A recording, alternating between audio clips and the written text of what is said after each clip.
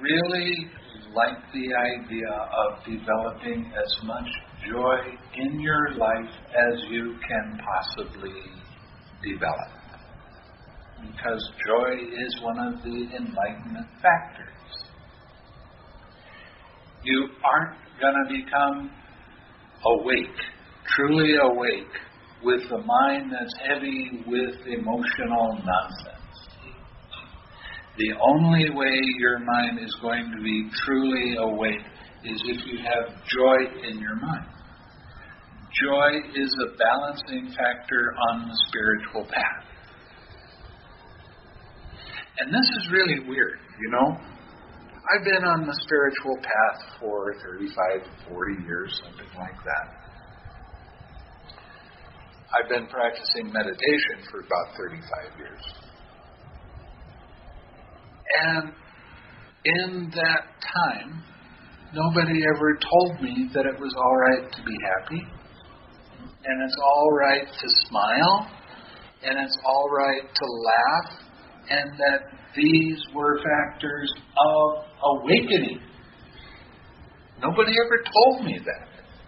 I had to figure it out on my own. The first 20 years of my meditation was serious. I mean, I went and did meditation retreats. I did many meditation retreats. A lot of times, the kind of meditation that I started with was a Burmese style of meditation. And when you came and did a retreat, you did it for 1 month. That means from 4 o'clock in the morning until 11 o'clock at night, you're doing the meditation, and you take some sleep and start all over again. And your mind gets very serious when you do this. You're really trying hard. Now, I've done a lot of 1-month retreats. I've done a lot of 3-month retreats. For 3 months, that's a long time.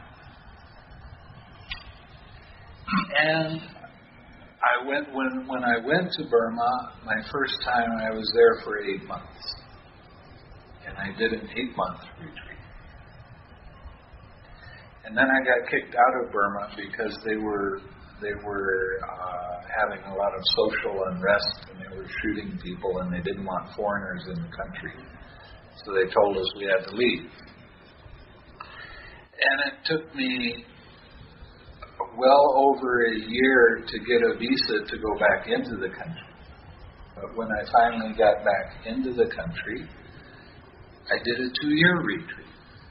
Now, this was intensive meditation.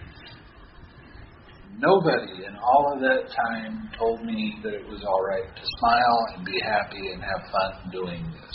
I was serious.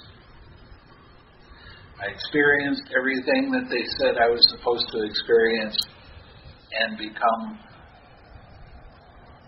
enlightened. But I wasn't satisfied with that. There's something that was missing. So when I left Burma and I went back to Malaysia, and before I'd gone into Burma, I had started a monastery. And they asked me to come back and take over at that monastery, and they wanted me to teach this Burmese style of meditation because I'd spent so long doing it. And I wasn't willing to do that anymore. That's when I started teaching everybody about loving kindness. And when you do the Burmese style of meditation, I mean, you try. You really try.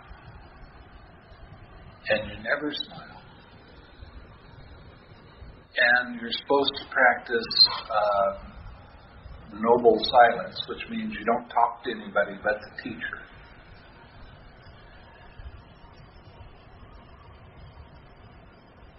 When people would get done doing a meditation like that,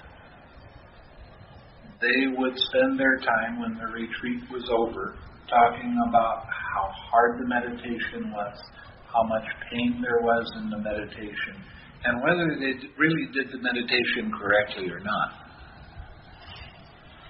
When I let go of that method, what I did was I started going back to the original teachings, and I found that the instructions were different. And they left out a major part of the instructions, and that major part is the relaxing of the tension and tightness.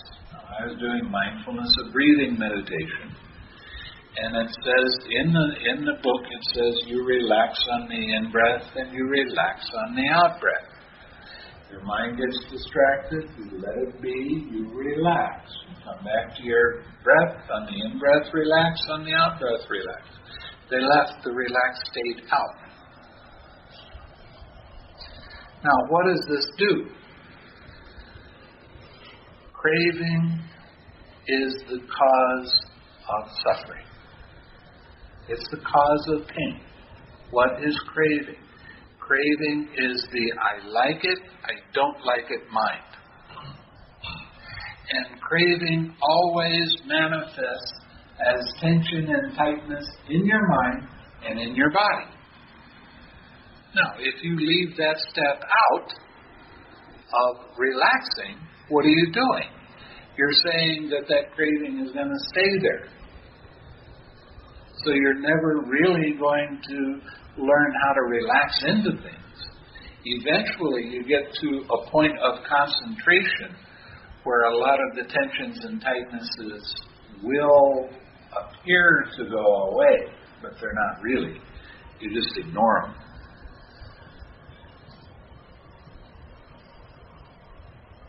But when I started going back and I started reading this, I had a lot of major revelations about, they didn't teach us what the Buddha was teaching. And I started doing this mindfulness of breathing on my own. I'd just been asked, when I really started getting into looking at the suttas, I'd just been asked to go to the biggest monastery in Kuala Lumpur. And the teacher there, he was an amazing monk. He'd been teaching at that place for 45 years. And he gave absolutely brilliant talks, but they were kind of general talks. They didn't specifically talk about meditation. So he asked me to come in and teach meditation. And every other week, I would give a Dhamma talk. Every Friday, he gave a talk. Every Friday, between 300 and 500 people would come and listen to this talk. So every other week, I'm taking over for him. So I got real used to talking in front of big crowds. Talking in front of lots of people doesn't bother me one way or the other. And as I started seeing the real differences between what was being practiced and what the Buddha was teaching, I decided, this is great stuff. I'm going to take a couple of weeks off, even though I just got to this monastery, and I'm going to do the meditation. So I left there and I went to Thailand. And I found a cave, and this cave happened to have a cobra living in it. Cobra, as in snake? As in snake. But it was a big cave. I mean, it was huge, and it was real high ceiling. It could rain, and I never would get wet. I mean, it was not a dark, dingy place. And I made peace with the cobra, and I told him that we would draw a line here, and I'll stay on this side of the line, and you stay on that side of the line. We'll get along fine. And I would occasionally, when I would eat food, I'd throw him some food. So we got to be friends. And any time I got too close to him, he would like that. And I'd go, oh, sorry, and back away. Now, this was a great relationship because he kept the rats and the mice away from my stuff. So we got to be real good friends. Anyway, I started meditating, and after 2 weeks, it was so incredibly different and interesting that I didn't want to stop. So I kept going. And after 3 months, the head monk at the temple in Kuala Lumpur sent somebody to come get me. You can't be away so long. Now you got to come back. But I was teaching loving kindness meditation at this time. And what I noticed is people would come and they would do a 4-day retreat or a 1-week retreat. When they got off the retreat, they were really happy. They were radiant and smiling. And they were talking about how much fun they had doing it and how easy it was and how they didn't want to stop.